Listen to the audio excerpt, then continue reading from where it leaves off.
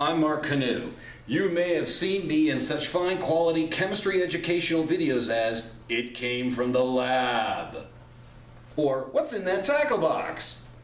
Today I want to show you another way that you can visualize what's happening for a chemical reaction.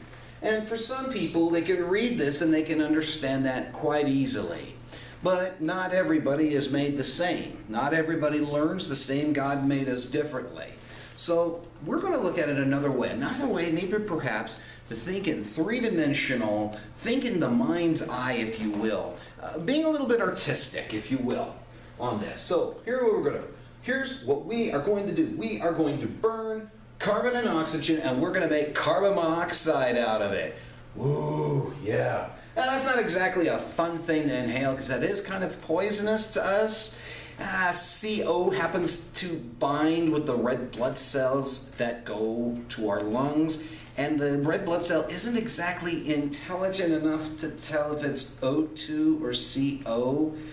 And carbon and oxygen are kind of really close to each other on the periodic table. So kids, don't do this at home. That would be a stupid idea. Okay? All right, so here we go. We're going to go ahead and we're going to make these two black circles to represent our two carbons. And we are going to have our red circles here. Now there's only one of them, you may notice, okay? Because here we have the two, our coefficient 2, that tells us there's two separate carbon atoms. Here we have one, just one O2, so we've got the two oxygen atoms put together. So that's what we have here.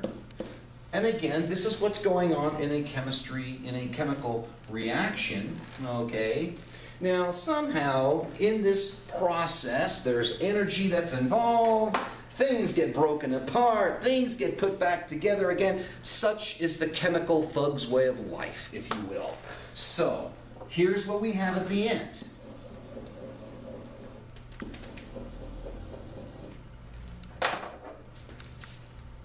We're going to have one carbon and one oxygen together. But notice we're going to have two of them. So that's what it's going to look like here. That's what it's going to look like, ladies and gentlemen. And that's the final product. Now again, you don't have to use circles to represent the atoms. That's fine. I did. You could use triangles. You could use squares. Get creative. Use a polygon. Oh my gosh, put something to use in chemistry that you learned in geometry. Oh, okay. Any questions? Of course not. Okay, let's move on. Let's take a look at this one. This one's a little bit more complex because we're rusting that metal. Woo! Yeah. So here we have two irons plus three oxygens. Okay? And something is not right with this equation. Notice it is not exactly balanced. I have two Fe's over here, and I've got three oxygens, and I've got 3 times 2, 6. This is not going to fly. We need to change something, and we're going to have to go and put a 2 in front of here. So that'll give us our 2 times 3, 6 oxygens, and our 3 times 2, 6 oxygens. We need to change this immediately. So we're going to make that 4 Fe's plus 3 O2s gets us 2 Fe2O3s. Okay? Always important to start out with that balanced reaction because it does make things a lot simpler.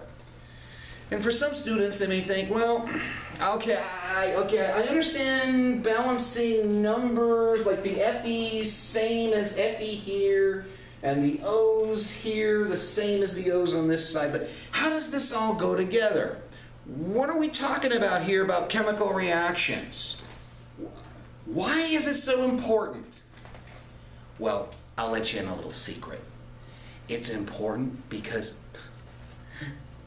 your lives depend on it. We have chemical reactions breaking down, building up, going on all the time in our human bodies.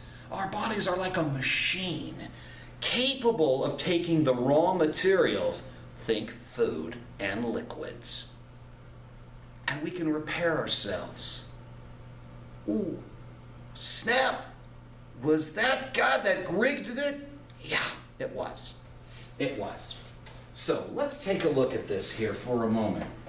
I'm going to use blue to represent the iron. So I've got 4 of them. Okay, I've got 4 blue spheres right here. I got 4 blue spheres.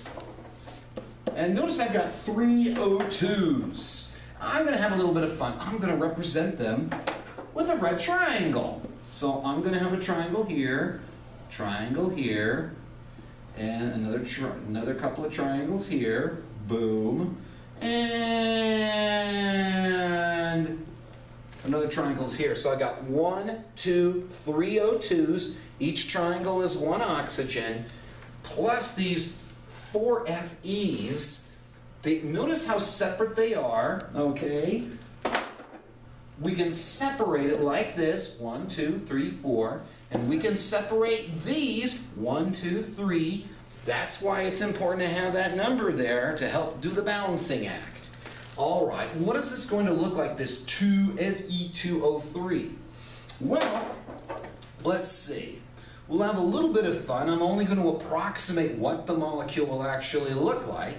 But imagine, if you will, that we're going to have 2 of these irons together, okay, like this, and we're just going to have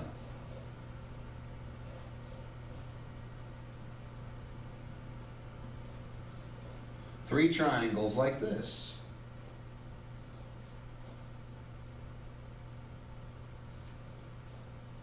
Like this. So they're combining. These are two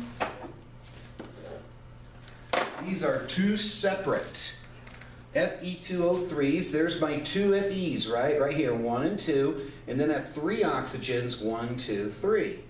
Now somebody might be saying, whoa, there's 6, I counted. 2 times 3 is 6 oxygens, and 2 times 2 Fe's, that there's going to be 4 of them. Well, yeah, totally right. 1, 2, 3, 4 irons, we're good there. 1, 2, 3, 4, 5, 6 oxygens, that's right. But the key thing when you look at this is, how are they arranged? That's the idea. Okay? When you stop and think about it, all the things that we know of, they're made up of the same basic building blocks. Look at living things. Your same basic building blocks. Carbon, hydrogen, oxygen. You can throw in nitrogen and throw in a bunch of other elements. But let's just deal with carbon, hydrogen, oxygen, nitrogen. Every living thing has them in one form or another, and in one amount or another. Okay? In different amounts. But the reality is, it doesn't do you any good unless you know how it's put together. That's the key thing. For all the technology we have, we cannot grow, we cannot reproduce, we cannot create the human kidney. We can't. We always have to get it from a donor. Always. And it has to match in terms of blood type, because, oh wow, you don't want to go put somebody else's kidney into your body and your body rejects it and sees it as a foreign invader. Ooh, that's a whole other issue. So you see, oh my gosh, oh snap, this is where chemistry goes into biology and human anatomy. Ooh. Okay, so let's recap this. So here, we're looking at the idea, we see a chemical equation, and we're seeing what does it visualize, what does that look like. So here's 2 carbon atoms, we've got 1 O2 atom, and we burn the babies, and burn those babies, those atoms if you will, and we got 2 COs, 2 carbon monoxides. Okay, yeah, really bad stuff. Okay, over here, we've got 4 individual irons, 3 individual O2s, you can count those up for a total of 6. Then we got 2 Fe2O3s, we're getting rust, and here it is, here's 1 Fe2O3, here's another Fe2O3, each one having 1, 2 irons, okay, and 1, 2, 3 oxygens. Hey, I'm hoping that this video will benefit you guys. Good luck and take care.